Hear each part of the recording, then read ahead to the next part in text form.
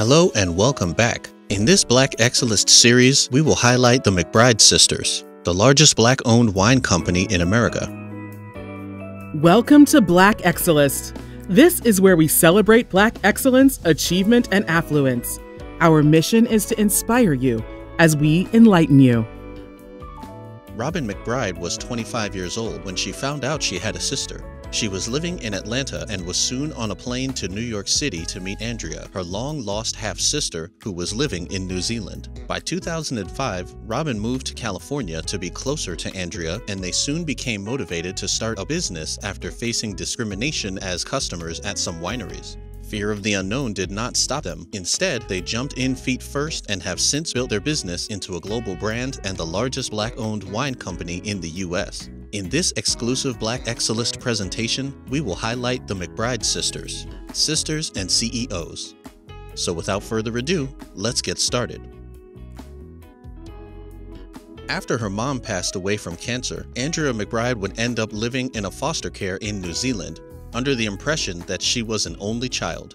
But thousands of miles away in Alabama, her estranged father was terminally ill, and as his last dying wish, he asked his family to locate and connect his two daughters. It took years for the family to locate them both, but they finally did.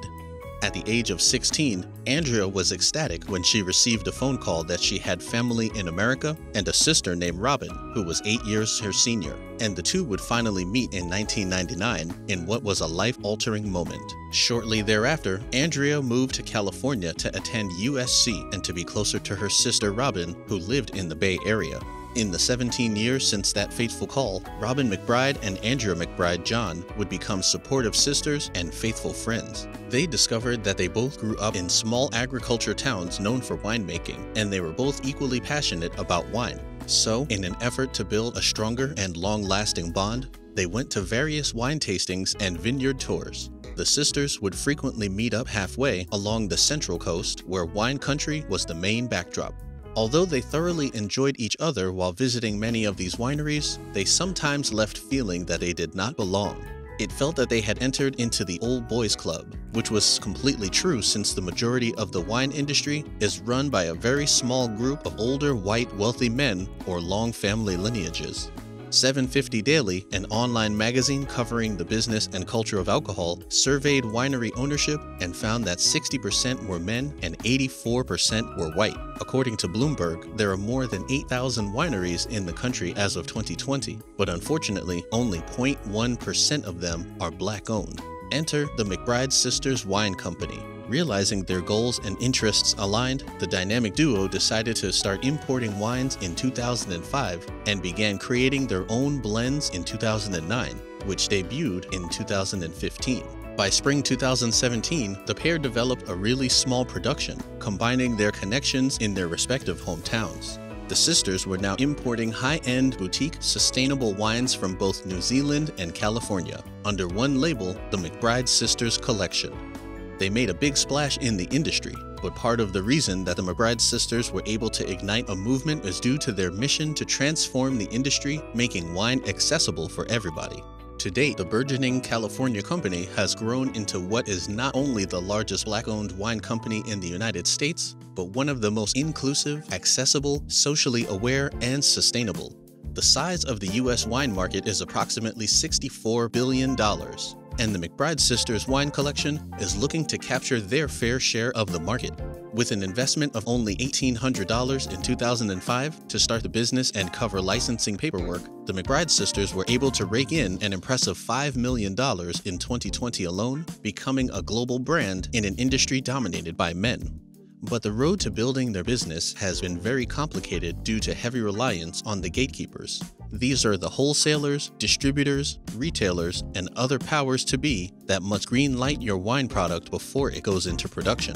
Aside from the apparent discrimination, another major challenge for the sisters was the lack of investors or advisors willing to step in and assist. But despite not having seed money or mentorship, the sisters leaned in on their problem-solving skills. Under-resourced and understaffed, the McBride sisters innovated around ways to engage their customers and launching products that resonated with their base. For example, in 2018, They launched Black Girl Magic to honor Black women and as a celebratory wine collection sourced from some of California's finest wine-growing regions. Their other very popular wine collection, She Can, is an award-winning premium spritzer collection that is packed into a can, which came about as the McBride sisters wanted to find a way to evolve drinking occasions, taking it away from corkscrews and glasses. Because there aren't many women in the industry, and definitely not women of color, the McBride sisters are leading by example and are dedicated to cultivating diversity in the community.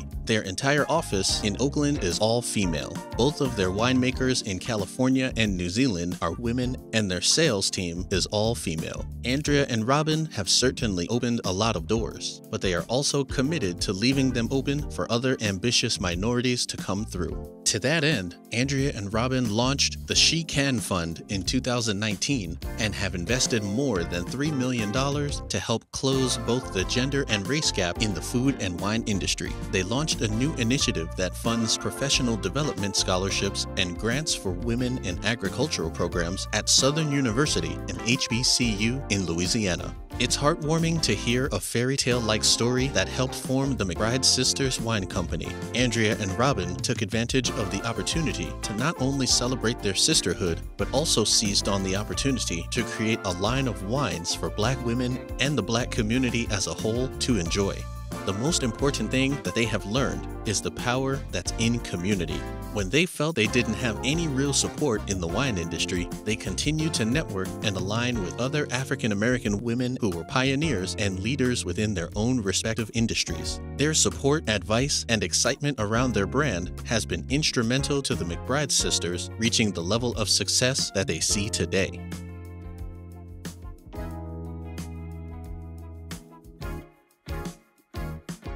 I lost my mom, and we'd lost our father, and it was it was my sister. As the two got to know one another, they discovered a shared passion for making wine, something they each developed growing up in the major wine regions of New Zealand and Central California. We had these dreams, and had we not met, we probably wouldn't be in the wine industry, but we kind of felt like the stars lined up. 16 years later, their banner now distributes wines to major grocery chains across the country. For Andrea and Robin, the company's success feels like the culmination of their journey as sisters. The world brought us together, we're invincible, we can do anything. And for that, they're both grateful to a father they never really knew. So when life gives you lemons, make wine. Cheers. Cheers.